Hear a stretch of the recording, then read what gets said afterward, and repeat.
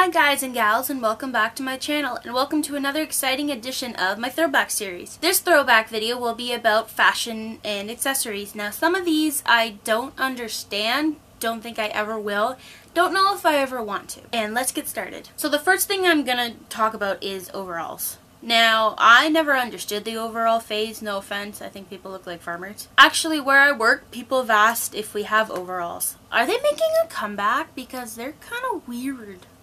What do you guys think? Leg warmers. Now, I think those were mostly in the 80s. I wasn't born until halfway through the 90s, but I do remember the leg warmers. They had like the neon color ones. One of the ones I didn't understand. Which leads me into neon clothing. Why? Why do you want to look neon? Like, I get it for like parties. I went to a neon party / school party. But I feel like with neon colors, everybody would look at you and just go, bam, wow, you're so bright. These people can see you a mile away. But I don't get the bright colors. Shoulder pads.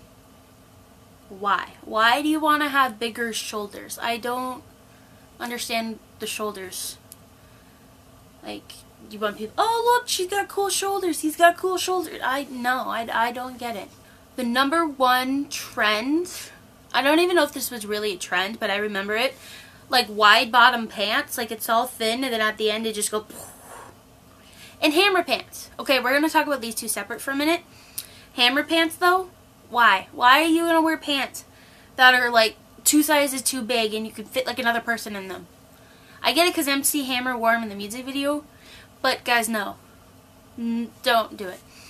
And then wide bottom pants, would that be considered the same as bell bottoms? I just think they're ugly, guys. Why?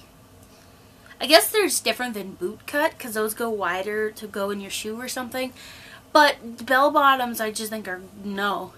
So I think this one's actually funny. Do you remember, you guys might remember, years and years ago, people would wear those like tracksuits and they would say like juicy on the butt.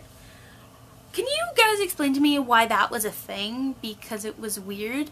I never actually wore the juicy on the butt track pants, but I remember this one tracksuit I had. It was pink, but it was like a towel material and I thought it was the coolest thing ever. Looking back, I realize it's probably the ugliest thing I've ever worn. But then, because it was in fashion, everybody thought it was cool. No. Kind of go back and tell your grade school self not to wear those. And I feel like people who put the juicy on the butt, they just wanted people to look at their butt. I mean, why else would you put something on the butt? So then we have brands kind of like Arrow, Apple Bottom, Juicy, Baby Fat. I actually remember when having baby fat clothing was like the coolest thing. I used to have like all the shoes. Do they actually still make baby fat? If you guys actually know, comment down below because I'm very curious. I remember having all the accessories and stuff. I just thought it was cool. And actually, they just recently got rid of Arrow in Canada. Did they get rid of it in the States? I don't remember.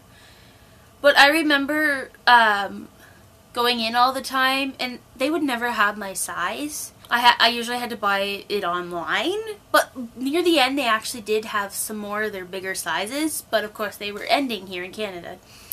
Now I don't even shop at it in the States anymore. It's just Crocs. You know, those shoes with the holes in them. I actually had this yellow pair that my grandmother bought for me one year. I wore those things to no end. Now they're ugly as crap. Not gonna lie, my dad actually still has a pair. He wears it for like inside shoes. But if you ever wore those in public, I'd probably have to disown him because they're not cool anymore, Dad. Time to get some new shoes. Butterfly clips. Those little butterflies that you would clip in your hair. I used to have like 100 of them. But they're kind of like hair elastics. You always lose them and you never know where they end up, how you lose them. You just don't have them anymore. I remember there would be like, you would never just have one in your hair. You'd have like 5, 6, 7. Looked like a butterfly swarm was on your head.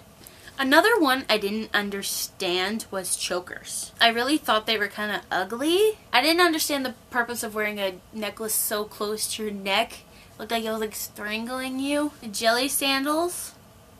They're just weird. when they got hot, they rubbed and they hurt. Actually, years and years ago, I used to have these, or I tried them on at Walmart. It was these Jelly Brat shoes, and on the bottom of them, they had this silvery material. And just from trying them on the one time, my foot like broke out in something. I don't know what it was.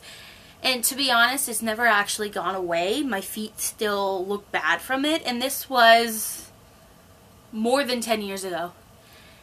Which probably leads to the reason why I hate feet.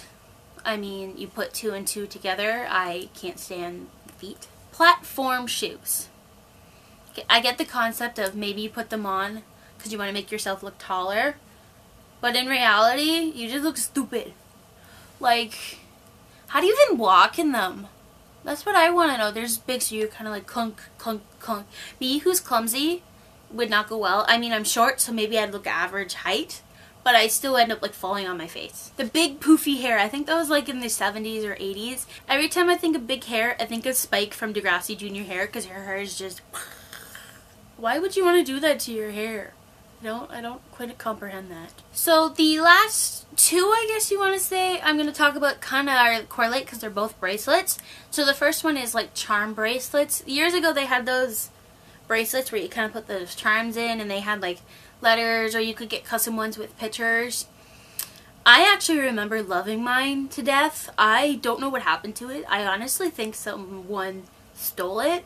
I don't know who, but I remember one night I was bidding on a like Finding Nemo watch one, and I wanted the Lilo and Stitch one, but I already bid on the Finding Nemo one, and I think I won it, and I was like really sad because I wanted the Lilo and Stitch one or something like that. I remember part of that. I remember the watch. And the last thing I'm going to talk about is the other bracelets, silly bands. Remember those like plastic bracelets and you put them on the ground and like turn into characters or shapes? I had probably close to 100 of those, and I thought they were so cool. I even had the Justin Bieber ones. Like, that's how lame I was. The one actually turned into like the silhouette of him, which you have to admit they were kind of cool, but they weren't really practical. But then again, as a child, you don't really need practicality with toys. Or I had ones that were like stars and microphones and animals. They were really cool. Thanks for watching this video. I hope you enjoyed. Comment down below some of the old fashion trends you remember, or ones you participated in, or ones, you know, you maybe regret. So I hope you enjoyed this video. Be sure to give it a big like and be sure to subscribe for more content, and I'll see you next video. Bye!